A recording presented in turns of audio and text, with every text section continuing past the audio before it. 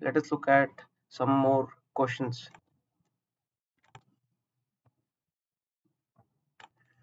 So this is the next one. You need a solution for distributed system. The components needs to be set up so that one system component cannot negatively impact other. That means if you have, say, these two people, they should be set up such that this guy cannot control the life of this guy, and vice versa. We all have our own luck, our own karmas, so we should not get penalized for someone else's fault. See, this you can only do through loose coupling. That means you don't tightly integrate. Like if two people are in the swimming pool and one drowns, the other should not drown. Okay, so there is loose coupling. Only this way you can design a good distributed system. Why we say loose coupling? Why? The reason is your system should not come down. You have website like Amazon.com. That system, that website should not come down. If it comes down for 30 minutes, you lose millions of dollars in revenue because so many people are not able to order their commodities or whatever they wanted to purchase. So because your system was down. So you ideally Amazon.com cannot afford even 1 minute, even 10 seconds of downtime. Simple. So that's why all such production real-time production kind of systems use loose coupling. Now, what is request throttling? So request throttling is like you have a throat, for example, and you try to eat a lot of stuff in one go. So you are trying to throttle, or for example, you have your engine bike. Uh, it can go to say 150 kilometers. Above that, it starts throttling. It may shake and so on. So here throttling is not required. You decouple them first. Once you decouple, then we'll see what to do. And then B says use stateful service. Stateful means you have a website where you put something in the bucket and then you log off. So that whatever you put in the bucket is still there. That is stateful. Just because you logged off, it does not lose the current state. But stateless is like gaming application. You exit a game, you lose your previous state. And implement automatic backups. So this one, see, backup does not even fit in the scheme of things. The question is very different. It is not about a disaster. It is saying I just want two components to not affect each other. That's why loose coupling is our answer in this case. We have to do loose coupling, and these considerations you can pause and read it.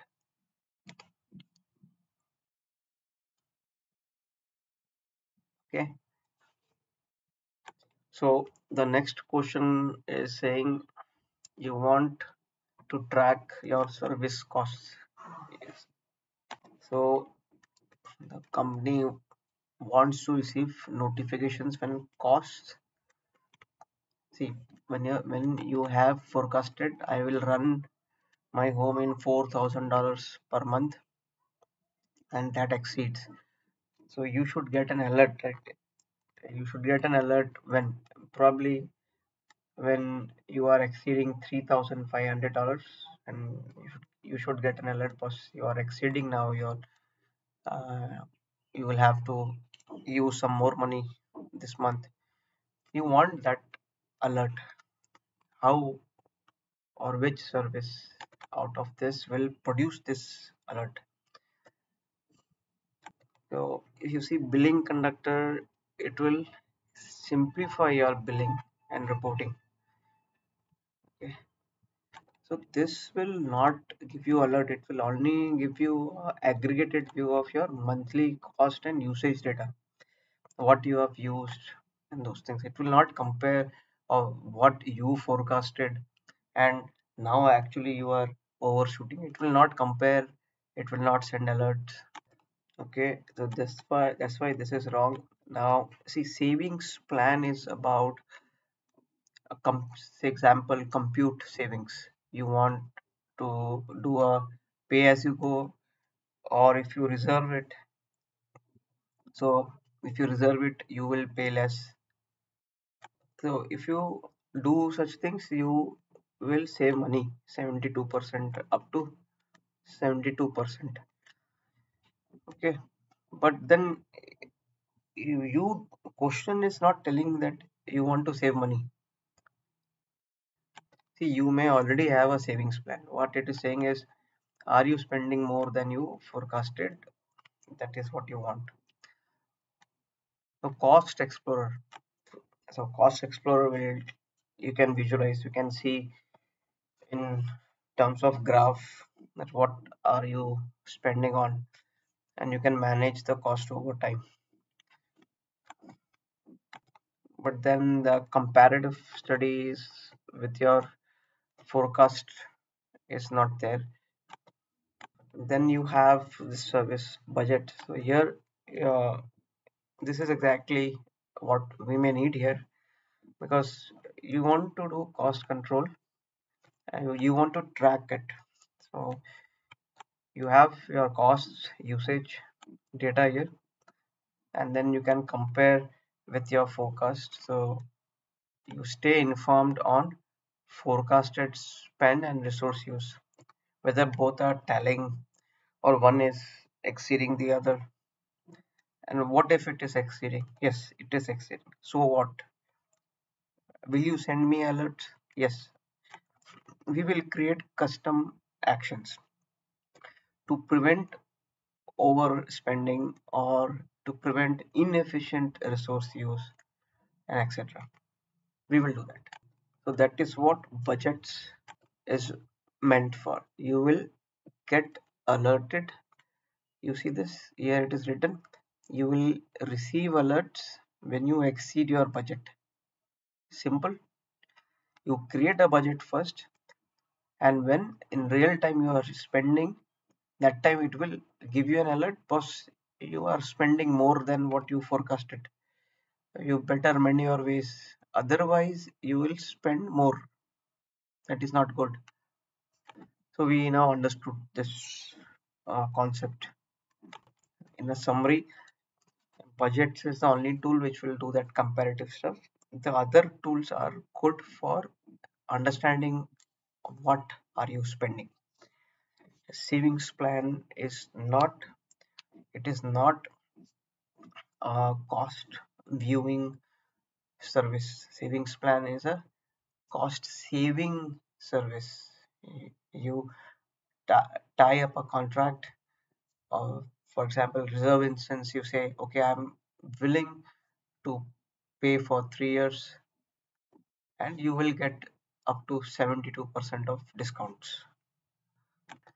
So this next question, if you see here, the moment I see they need a business intelligence solution using Redshift. Okay, so you have this Redshift database.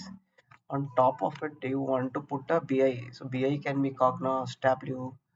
And what is Redshift? Redshift is a data warehouse on AWS.